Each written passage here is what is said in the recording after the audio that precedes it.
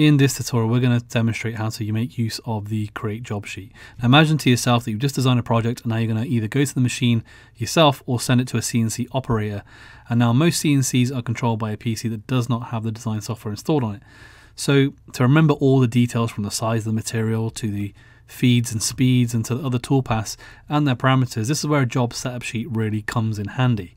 It gives you a visual representation of the vectors that you want to cut and the detail of the material setup and the toolpath summary with all the toolpaths that you're going to run, followed by the individual toolpath breakdowns, so you can have that to hand when you go to actually run it on your machine. Now these are produced as a standalone HTML file which can be opened offline in any web browser, so they can be sent or saved or printed ready to look at before cutting. For this tutorial we're going to look at 3 different files, and each file will yield us a slightly different job sheet. So first of all, let's open up an existing file. So let's go to open an existing file. Now we're going to use this file first, the widgetvector.crv file. We will look at these 2 examples later, but let's go for this one first. Let's double left mouse click that to bring that into the software, and we're going to pop over to our 3D view when it loads in. And you'll notice there we've got our vectors for our widget. Now if we come to the layers tab here, you'll notice that we have the 4 layers. We have our cutout, which represents the outside vector, the slots, which represents our slots, the drill holes, and then finally we have the text, so we can turn those on and off. Now let's have a look at some of the toolpathing for this, shall we? So let's go over to the toolpath menu, let's click on this option here, and let's check our material setup first. You'll see our material thickness is 0.375 inches, our XY datum is in the bottom left, Z0 off the material surface, the rapid Z gaps and the Z gap of material are safe and sound for my machine, but do double check these for your machine when making any sort of project. Click OK. You can see we've got multiple toolpaths here dedicated to each one of our vectors. So we've got the pockets, the profile, the drill holes, and the profile for the outside, which is going to cut the whole design out. So let's have a look at these in action. So let's go to the preview toolpath menu, choose our first one, which is our pockets, and we'll just preview that selected toolpath so you can see what our pockets look like. Here's our profile for the text, here's our drill holes, and then finally we have our profile cutout, so we can cut this out later on, so we can remove this from our machine. Now if I just double left mouse click on the material on the outside there, it gets rid of it, so there goes waste material, and there's our widget ready to toolpath. We've decided that we're happy with these toolpaths and the way they're cutting in our previews, but we're not going to get around to cutting this maybe today, or even someone else is going to be cutting this for us, or maybe we're going to be cutting it on a different PC. So maybe we've designed on a PC upstairs, but the lab is downstairs and we don't have the software on that machine. So what can we do here? Well, what we can actually do is create a setup sheet which will have all the relevant information about this toolpath, so we can take it with us to the machine itself or hand it off to someone else if they're the one going to be running the design on the actual machine. And the way we're going to do that is if we close out of our preview, we're going to go up to this tool here called the Create Job Sheet tool. We can also access it through the Toolpath menu and click on Create Job Sheet here. Now there's actually 2 ways you can interact with this tool. You can just simply left mouse click it and then you can create a job sheet and then save it, so you can then go and access it later in a Windows File Explorer window. Or what you can do is hold Control and then you can left mouse click on the icon. And what that will do is it will automatically open up the HTML file in our default internet browser once we're done saving it off. And for this time around, we're actually going to hold our Control key and click on the Create Job Sheet there. So we've got an earlier copy here. I'm just going to overwrite that, click Save, click on Yes to replace it, and you'll notice it opens it up now in my default browser because I held Control and left mouse clicked on the tool itself. So at the top of the form we have widget vector. Now that file name is actually pulled from the file name from our project, so the widgetvector.crv file.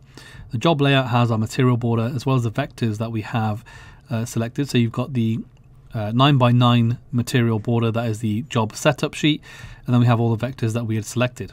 On that point, let me show you what the software will do in terms of a job setup sheet if I only select a particular layer. So let's go back into the software, and what we're going to do is we're going to turn off all the layers apart from the cutout layer. I'm going to leave that one on, and I'm going to save another job setup sheet by holding Control, and this time I'll call this one Profile, so we've got a different name for it because it's only the profile toolpath on the outside. And you'll notice when this one pops up, it's only got the outside profile cut because that is the only layer that I had active. Now this is quite useful because if you want a job setup sheet to only show particular layers, you can do that. So you can see how it's quite a powerful thing for organization purposes. But let's close out of that for the moment. And let's go back into our form. So you can see here we've got the material setup, so the material block and the dimensions of our block, so the width, height, and the thickness. The home start positions, which is useful for you because if you need to know where your start positions are for your job setup, you can check them here. Your material as your Z0 position, so you've got the top of the material here, the XY datum in the bottom left, and then we've got the clearance value, and that again is useful because if you need to remember what your clearance value is, you've got it right here, and all the visuals are taken from the software as well. So all of these, you'll notice, have been taken from the actual material setup screen in the software. For the toolpath summary, you have the name of the toolpath, the tool that they're using, including the tool number here, and you've got the estimated time that toolpath is going to take. And then underneath that, we have the individual toolpaths listed out. So we have the toolpath type, the feed rate, the plunge rate, the spindle speed, the estimated time on the top right there, the symbol for that toolpath. So in the software, you have the logo for that particular toolpath, in this case, the pocket toolpath, so you can recognize it visually by that as well. And then we have the tool name, the tool type, the max cut depth of that tool, the pass depth, and then we've got the tool number. And this is actually really useful because if you're using an automatic tool change machine, tool number might be handy to know here, so you've got the tool number reference there as well, and then we've got a step over as well. Now we're going to go back into the software because I'm going to save out another job sheet just to show you the difference here. So you can see currently our cutout is going to 0.375 as max depth. Now what if we change that to go deeper? So let's go into our profile cut. Let's change that to 0.475. Let's click on calculate, and the software gives you a warning that you're going to cut through the material all the way, and you might go into machine bed, but that's okay in this scenario. And I'm going to close that out, go up to our create job sheet, hold control again, and then we'll overwrite our old profile one, click yes to replace it, and this time you'll notice the max cut depth here it's got for it is highlighted in red because it's obviously showing you visually that you have a cut depth that's cutting through your material all the way through. So it's highlighted that in red to really stand out and show you that you're going to cut all the way through your material. So again, another great handy visual tool when you go down to the machine and you can actually check this. So if you're machining your project yourself, you can have this to hand so you can double check over your toolpaths, or if someone else is going to be machining this for you, you can hand this to them confidently knowing that all the details are there and visually represented in a way that'll be very obvious to them. But for now, what we're going to do is go back into the software. We're going to close out this file. We're not going to save it though because we don't need to, and we're going to look at another example. So let's go to open an existing file, and this time we're going to choose the DXF batch layout CRV, which has multiple sheets on it. So let's have a look at this, shall we? So you can see here we've got multiple sheets. So this is actually created in a third-party software, exported out as a DXF and then imported into the software, where it was set up onto different sheets with nesting. You'll notice here there's no toolpath here on sheet 1 as well, just something to make note of. If we come up to our layers tab here, you'll notice we've got several different layers, and if we pop over to our toolpath menu, if we just pin that on as well, you'll notice we've got groups of toolpaths here as well. So if I switch this drop down to all sheets, you can see how they're grouped up in their individual groups, and you can just collapse and expand them as needed. And you'll notice again that job sheet 1 doesn't have any toolpaths associated with it. So I'm just going to select all of these after expanding them by clicking this button here, and we'll unselect sheet 1, and then we can have a look at printing this out as a job sheet. And a key thing to note here is if I click on to create a job sheet, what will happen here is if I hold control, it will only open one of them, and we want to have a look at all of them. So there's no point in holding down control here. So we'll click on create a job sheet. And you can see we've got our name here for our job sheet. And what's going to happen is when I click save, it's going to amend the end of the file here with underscore sheet 1, sheet 2, sheet 3, etc., all the way up to the number of sheets that we have. So let's go ahead and save that, and then we can have a look at these in action. So to do that, let's bring up our File Explorer window, and you can see here all of the file names have had this sheet name amended to the end of it, so sheet 2 down to sheet 8, and we can double left mouse click sheet 2 to have a look at what that looks like. So at the top here, we've got the job setup sheet. So we've got the DXF batch layout name. We've also got the sheet name referenced here. So the specific sheet in this case with the layout of the job. Then we've got job notes. In this case, the user had actually set up this job with some notes and they were populated in here. This is really useful because if you've got specific notes you need to make about this job or to remind yourself of down the road, this is the section in which you can do it. You can see we've got the material setup again down here, we've got the toolpath summary, and then we've got sheet number 2 at the bottom there listing the toolpath for the profile cut there. So let's just close down our old forms and this one, and we'll have a look at the next one. So we'll go for sheet 3. So again, you'll notice at the top here we've got the file name, the sheet name specifically, the layout for sheet 3 specifically, the job notes, and then the material setup. But then we've got the toolpath summary here, which has a lot more toolpaths, you'll notice. So it's respected the fact that or sheet number 3 had far more toolpaths associated to it. They're reflected down here, and along down here you can see all the individual toolpaths that have been respected as well. So let's close that down and we can look at how you can actually edit notes within the software. So to do that, we go up to Edit, Notes, and you can put your notes in here to whatever you need them to be for this particular job, so they'll show up on your job setup sheet. But with that, let's go close this file and we'll look at our final example. Don't need to save the changes to this one. We'll go to Open Existing File, and we're going to choose this file here, the Introduction into Two-Sided Machining.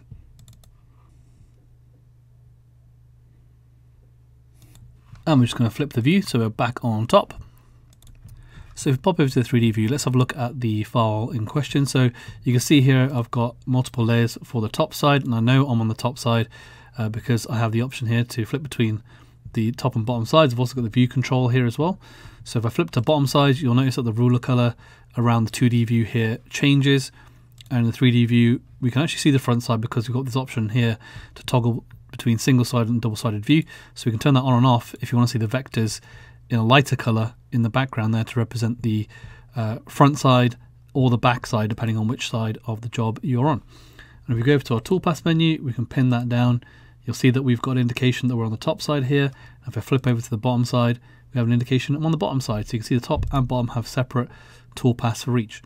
Now in this case, what you need to do for the Create Job Setup Sheet is you need to save a setup sheet for each side. So if I hold Control and click onto this one to save it, and I'll click Save, and we can open this up.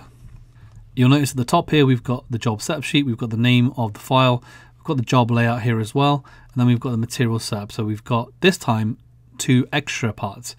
We've got the job type, which is double-sided, and it says the side of material. It tells us it's the top side, and it also tells us the material flip direction, which is horizontal in this case, so we know which way to flip our job on the machine when we come to do it. Again, we have all the other information about material setup as before, the toolpath summary and our toolpaths listed, and you can see here we've got one toolpath that's cutting all the way through because it's highlighted in red. So let's just close that out, and I can do the same for the bottom side. So if I flip over to the bottom side, I can click Save on this for our Create Job Setup Sheet, and you'll notice that if I just move this across, you'll notice that the first one was called top because it's respected the fact that it was a top-sided or the top part of a two-sided job. So when I save this one, if I open my File Explorer again, you'll notice that this time it says for the bottom side that there is the bottom bit on the end of the file as well. Now let's just take a moment to talk about what you can do with your job setup sheet once you've exported it. Now currently it's a HTML document, which means it will open up into my default internet browser, and in this case it's Google Chrome. So that's what I'm using here. And to access my print options, I just need to right mouse click and I can choose print.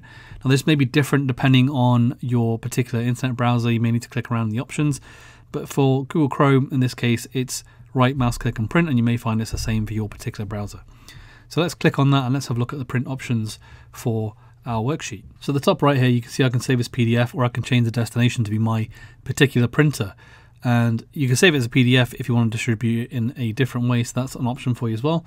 And if you come down here to more settings, you'll find that these will be the same for the PDF or for your destination printer as well. Now while we're down in the bottom of the form here, we can look at these options here for margins and headers and footers. You'll notice if I change my margin to minimum, it actually gets rid of my headers and footers, and if I put that back to default, you'll notice that my header and footer appear again. So that's the file location, the name of the file, and the date and time it was created.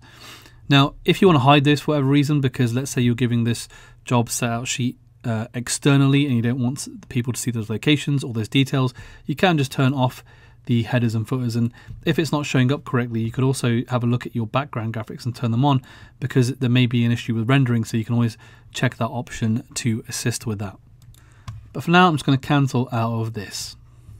Now, when we're back in the software, there's actually a way for you to customize your job sheets within the software, and we're going to do that. So we're going to go up to Gadgets, and we're going to click on the Setup Sheet Editor. Now, you'll see it brings up this menu here, and this allows us to have different options on ways that we can edit our job setup sheet. So first up, you can see we have the Change Logo option here. So this is where the Vectric logo is in the top right here of the job setup sheet. So if you want to use your own logo, then you can do that. But keep in mind that these are the dimensions it will be scaled to. So if you have a rectangular image, it'll be kind of squished or reduced down to scale that value there, so 250 by 52. You can also change the name here if you want to call it something else. You can change that to your company name, for example. You can change the colors here, so you can change the colors using this grid here, and you can also change the border color here for the border, so you can change the text and border colors. You can add or remove setup sheet information. So let's say you don't want the job notes anymore, you can just get rid of that section entirely. Or if you don't want the job layout vectors, you can get rid of that. And then you can click OK to apply the changes, and it's a good idea to restart the software if you've done this, so you can be confident that when you come to set up your next job and your job setup sheet, all your changes will be applied here. And then finally, we have the option here to restore, so you can restore all of your default settings if you need to, in case you made a mistake. But with that, I'm just going to click cancel. And that brings us to the end of our tutorial on how to use the job setup sheet. I hope you found this useful, and we look forward to seeing you in the next video.